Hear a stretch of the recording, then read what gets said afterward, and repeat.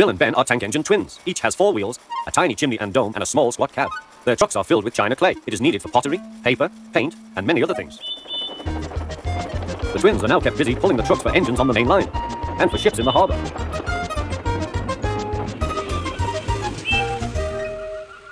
One morning, they arranged some trucks and went away for more.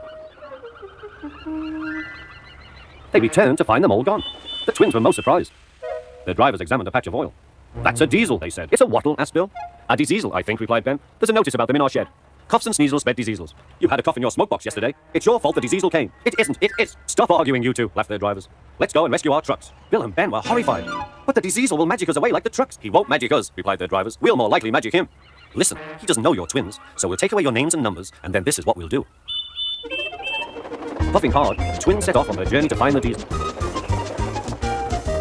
They were looking forward to playing tricks on him. Creeping into the yard, they found the Diesel on a siding with the missing trucks. Ben hid behind, but Bill went boldly alongside.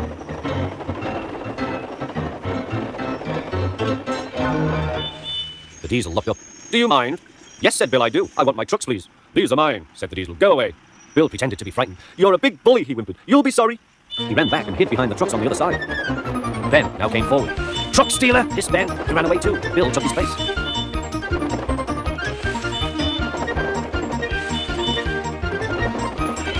This went on and on till the Diesel's eyes nearly popped out. "Stop! You're making me giddy!" The two engines gazed at him. "Are there 2 of you?" "Yes, we're twins." "I might have known it." Just then, Edward bustled up. "Bill and Ben, why are you playing here?" "We're not playing," protested Bill. "We're rescuing our trucks," squeaked Ben. "Even you don't take our trucks without asking, but this Diseasel did." "There's no cause to be rude," said Edward severely. "This engine is a Metropolitan Vickers Diesel Electric Type 2. The twins were abashed. "We're sorry, Mr. Never mind," the Diesel smiled. "Call me Boko. I'm sorry I didn't understand about the trucks." "That's all right then," said Edward. "Now off you go, Bill and Ben. Fetch Boko's trucks, then you can take this lot." "There's no real harm in them," he said to Boko, "but they're maddening at times." Boko chuckled. "Maddening," he said, "is the word."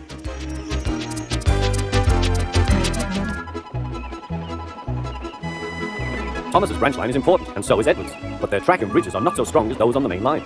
The Fat Controller does not allow the heavier mainline engines like Gordon to run on them. But one day, the way Gordon was talking, you would have thought the Fat Controller had given this order for quite another reason. "It's not fair," grumbled Gordon. "What isn't fair?" asked Edward. "Letting branch line diesels pull main line trains." "Never mind, Gordon. I'm sure Boko will let you pull his trucks sometime." Gordon spluttered. "I won't pull Boko's dirty trucks. I won't run on branch lines." "Why not? It would be a nice change." "The Fat Controller would never approve," huffed Gordon. "Branch lines are vulgar." Gordon puffed away. Edward chuckled and followed him to the station. Every evening, the 2 engines pull 2 fast trains from the station. Gordon always leaves first with an express for the main line. Edward follows 5 minutes later with his train for the branch line. Usually everything runs like clockwork, but tonight there was trouble. A lady in a green floppy hat was saying goodbye to a friend. It was nearly time for Gordon to start. The fireman looked back towards the guard's van and saw something green waving. "Right away, mate." He thought the guard had waved his flag. Gordon started, leaving luggage, his passengers and the guard all standing on the platform. Everyone was very surprised and cross.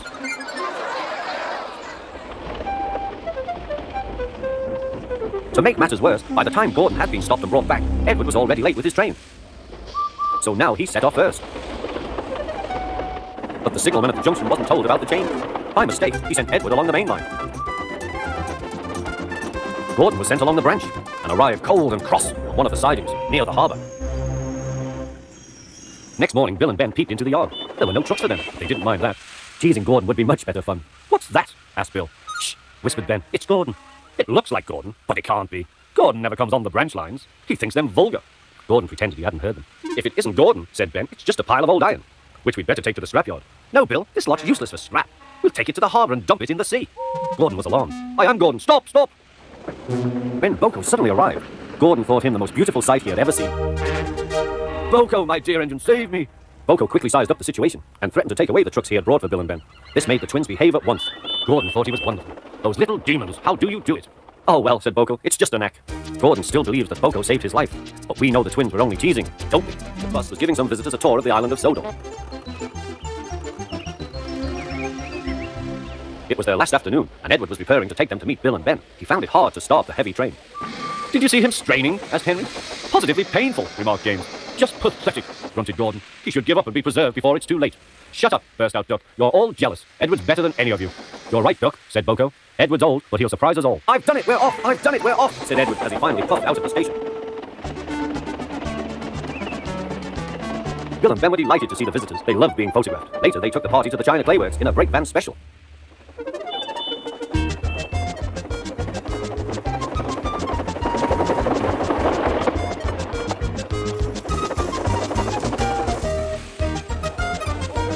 Everyone had a splendid time, and the visitors were most impressed. Then Edward took the visitors home. On the way, the weather changed. Wind and rain buffeted him. His standing gear failed, and his fireman rode in front, dropping sand on the rails by hand. Suddenly, Edward's wheels slipped fiercely. With a shrieking crack, something broke. The crew inspected the damage. Repairs took some time. "One of your crank pins broke, Edward," said his driver. "We've taken your side rods off. Now you're like an old-fashioned engine. Can you get these people home? They must start back tonight." "I'll try, sir," promised Edward. Edward puffed and pulled his hardest, but his wheels kept slipping and he could not start the heavy train. The passengers were anxious. Driver, fireman and guard went along the train, making adjustments between the coaches. "We've loosened the couplings, Edward. Now you can pick your coaches up one by one, just as you do with trucks." "That will be much easier," said Edward. "Come on," he puffed, and moved cautiously forward. The first coach moving helped to start the second, and the second helped the third. I've done it, puffed Edward. "Steady, boy," warned his driver. "Well done, boy. You've got them." And he listened happily to Edward's steady beat as he forged slowly but surely ahead.